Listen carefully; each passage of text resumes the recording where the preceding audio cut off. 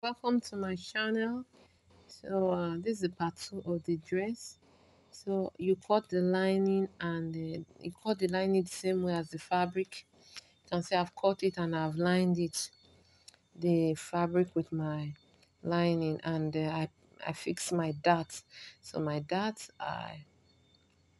it is 7 inches. That's folded into two is 3.5. So I added 1 inches. That's 4 inches. So I make sure from the up down to where I started my dart from is 10, while where it ended is 20.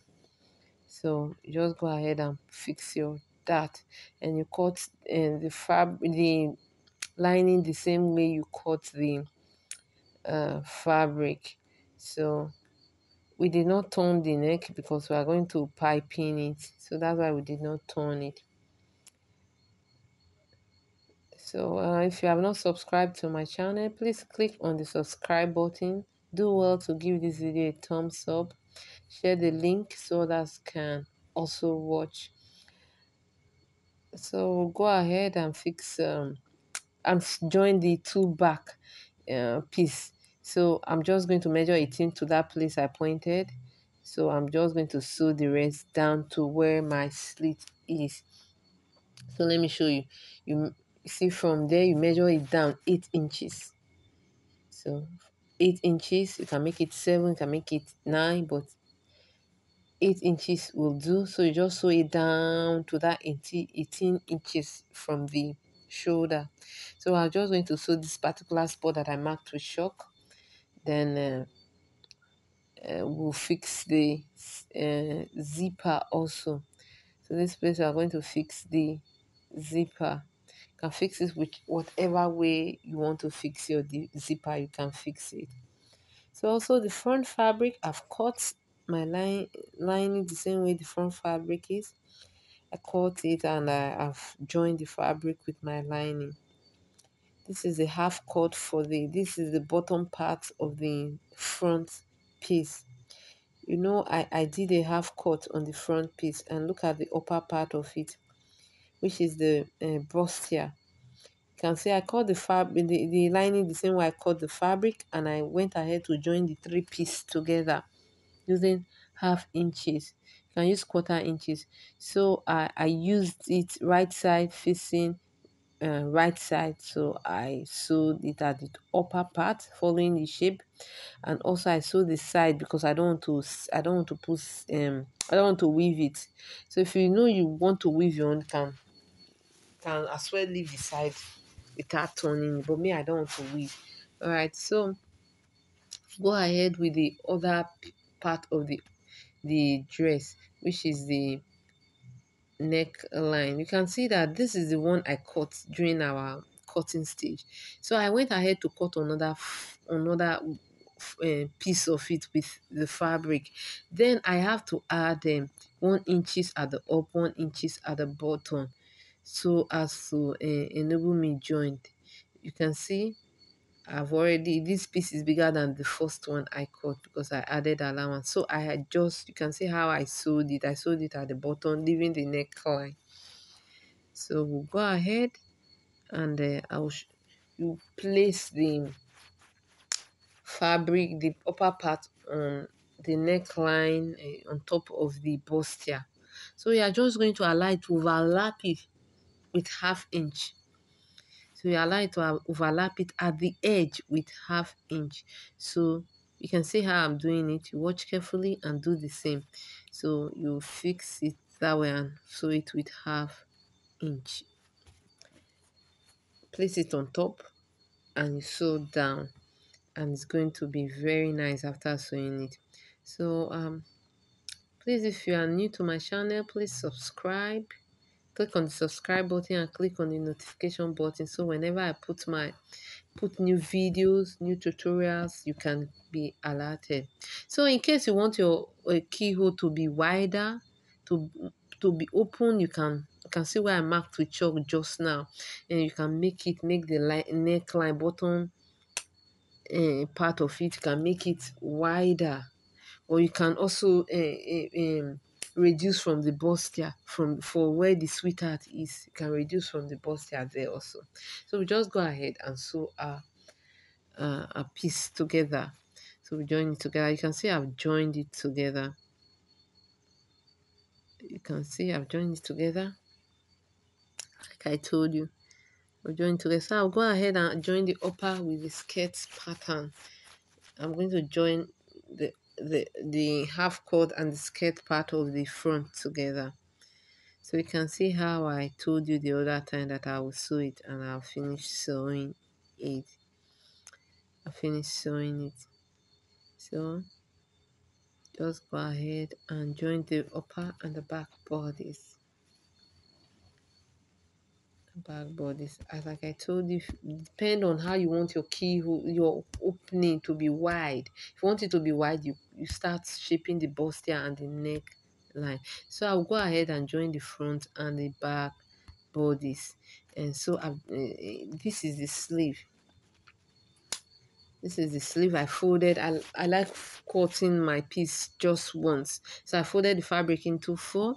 So I'll be cutting out. I'm not using slash and spread method. I'm just go ahead and I want to cut a flare. So I'll just be using the shape of my regular sleeve that I've cut. So my flare will be a little bit 5 inches or 6 inches longer than the normal sleeve that I've cut. So it will be 5 inch or 6 inch longer than it so that it can puff very well. Remember, it's a puff sleeve. So I'll just go ahead and take the shape of my flare and the shape of my sleeve. Then I will cut it down or cut it down. So January, I'll be organizing an online class. If you're interested, the link will be made available by January. If you're a beginner, you want to learn about sewing, um, I'll be there to teach you online. You can learn sewing online whereby you can sew easy thing for yourself. And if you want to perfect your sewing, I'll also teach you. So when the time comes, I will put the link and of course you can register for the class online. So I'll go ahead and I'll cut my flare. Then I'll go ahead and cut the flare. So like I told you, I cut the two sleeves together. Cut the two sleeves together. Please don't forget to give this video a thumbs up. Drop your comment. I would like to hear review about my videos so far to enable me serve you better. So please drop your comments in the comment section. So I've cut it. So I've cut out my flare. You can see how easy it is. I did not use a slash and spread method. So I'm using a free hand and it will come out very beautifully. So keep trying the tutorial, the videos, keep watching them, keep learning, never give up, keep learning. Anyway you made mistake, you can rectify it and start all over again. Success do not come in a day. It is a gradual process. Keep trying and not giving up. So I've got it. So I just want to place this flare on this regular sleeve that we've cut. So just like I notch the middle, so I'll just pin the two middle together. So I'll go ahead to my sewing machine and I'm going to pleat tiny pleats. You can see how I'm pleating it. You pleat it gently and keep on pleating it till you are through with the pleating. So you can see how I'm pinning it so that I'll be able to show you how to pleat it. You keep on pleating it and you keep on pleating it till you get to the end. You have exhausted the flare. So you go ahead and keep pleating it till you've exhausted the flare.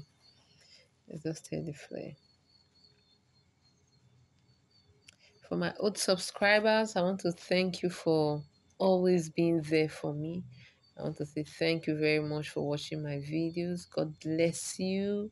And as you keep trying, God will give you retentive memory for to understand it more and even more better than I do. Okay, so I've sewn it and you can see I've sewn it, so I will flip it over. So when attaching the first stage that I showed you, use right side facing right side.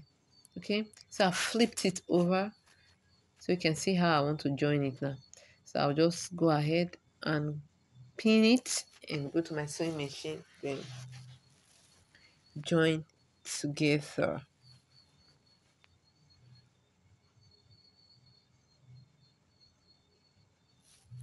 So I'll pin so that all right, so you sew that other part together. I just want to pin it so as to show you how it will look like after sewing it. Okay, so after pinning, after sorry, joining, sewing the upper part of the sleeve, you just have to fold it together, right side facing right side, and you sew out your desired the circumference of your this sleeve, your hand arm tight, and you just go ahead and sew whatever measurement that you measured your client, so that it will at least tight the person at the hand. So you can see how it looks.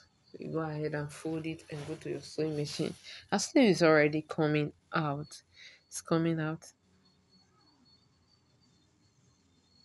It's coming out.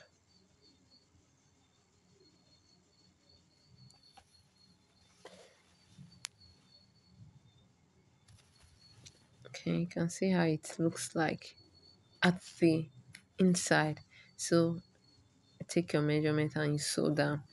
So I'm through with the sleeve. So this is the piece I will use to pipe in the neck. You know, I told you you don't have to turn the neck line. So I just cut out strips, straight strips, and I'm just going to pipe in it. If you have bias, if you I've seen bias, sorry to say, you can see how bias is. So I'm just going to use this to turn the neck, and you can make your turtleneck, but I just want to use this piece to pipe in the neck.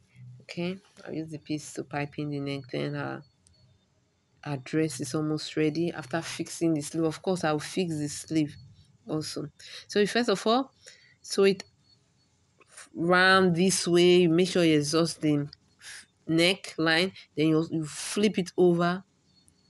Can say I flipped it over, then you fold again, then you sew down till you are through exhausting the neckline. So I'll just go ahead and do that with my sewing machine. Then I'll also fix my sleeve. I'll fix my sleeve, then my dress is ready. Oh, my dress is ready because I fixed this sleeve. You can see the bustier. I did not pad the bustier. I didn't pad it. But once my client put on bra, very good bra, it will look as if it is padded and it will look beautiful. So you can see the hole there. It's not like I told you, my client do not want it wide.